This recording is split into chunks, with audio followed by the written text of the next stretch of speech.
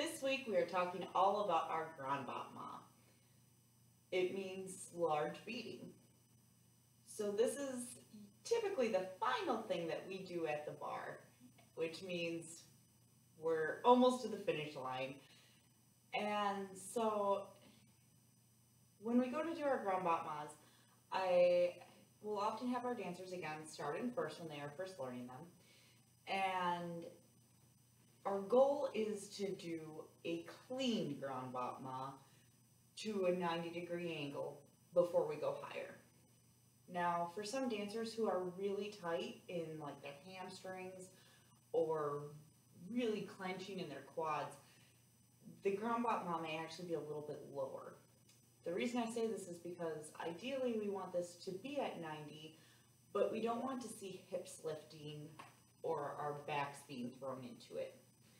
So a Grand Battement simply goes up and beats down to close. The accent should be on the closing, as with any kind of battement.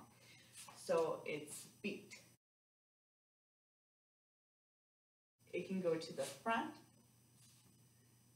and it can go to the side, can go to the back, and again to the side.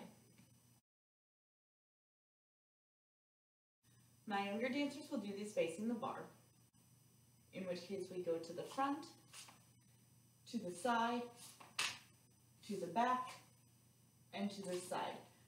By holding the bar, this allows us to keep our shoulders square over our ribs and square over our hips. Our level dancers are required to wear an alignment band to make sure that we have the sandwich effect occurring and keeping our alignment where it belongs.